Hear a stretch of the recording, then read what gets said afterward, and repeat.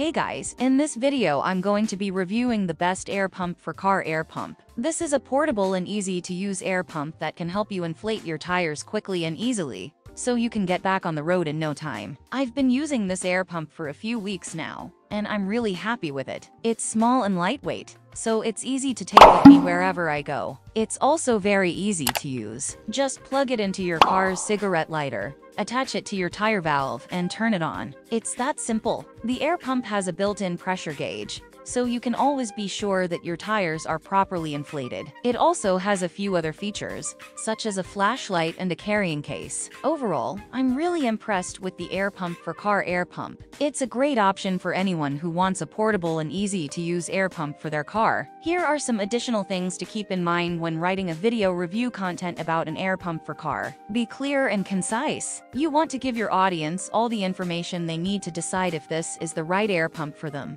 but you don't want to bore them with too much detail. Be objective. Don't just focus on the positive aspects of the air pump. Be sure to mention any potential drawbacks as well. Use strong visuals. Images and videos can help to make your video more engaging and informative. End with a call to action. Tell your audience what you want them to do, such as subscribe to